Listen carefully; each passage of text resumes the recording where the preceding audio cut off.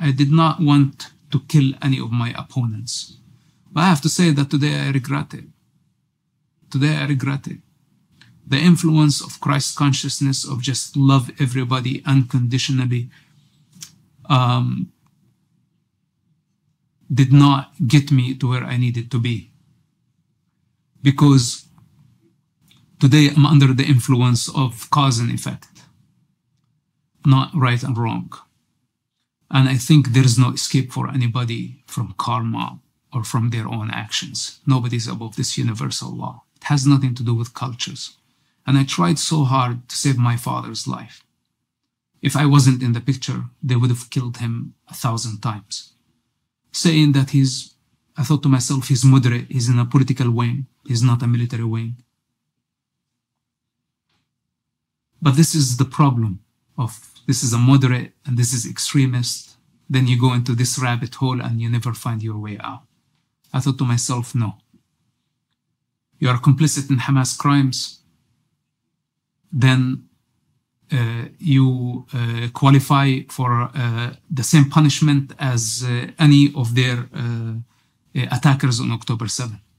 And this is why I had to take a moral stand and say, all Hamas leaders must be executed.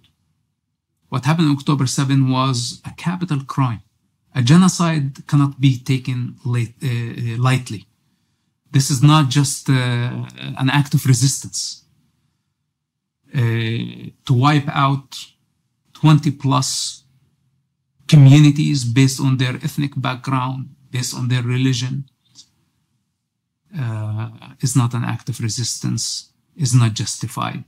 Killing babies, killing children, raping women, kidnapping hostages, killing animals, burning trees.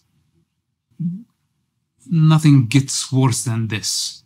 And it requires capital crime. And I had the thought, what about my father, who I loved very much, who disowned me 14 years ago? I never gave up on him. I was like always, in my heart, this is my father, I love you. Whatever, you did necessary to just shun me and throw me to the mouth of death, it's no problem. As long as you are okay.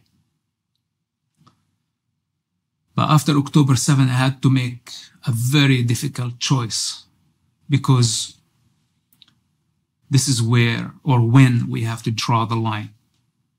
All of us are connected to a certain interest, that this is a family relationship, this is a love relationship, my relationship to this property, my personal interest to a certain degree. Hence, we compromise the truth. Even though the obvious truth that what happened on October 7 is wrong, it doesn't matter. If Muslims did it, they are wrong. I don't care. If they are Buddhists, if they are Americans, it doesn't matter who they are. It was wrong. And I take the moral stand. My father is complicit in this, and especially when I saw him on the top of a demonstration supporting Hamas in our town in Ramallah, this was the moment that I thought, he's not my father anymore. Cannot be. And the hostage situation was very hard, that I didn't know how Israel is going to bring those hostages back. And Hamas want mass murderers to be released. Happened to be same people who were torturing prisoners on my watch, and happened to be the same mass murderers who carried suicide bombing attacks during the Second Palestinian Intifada, like Ibrahim Hamid and Abdullah al-Barghouti, people I knew personally.